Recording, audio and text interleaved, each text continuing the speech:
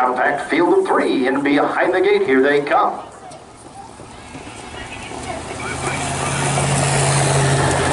They're off then, pacing from the inside. That's Awesome Machine to grab the early lead. Off stride, now back pacing. That was Dewey Cheatham and Good. Now up to second there was Mr. Worldwide as their single file up the backstretch. It's Awesome Machine and Lauren Bontrager on top. Right there in second on his back, that's Mr. Worldwide. And Dewey Cheatham and Good is racing in third. A little bit rough gated through that turn as they pace through the turn.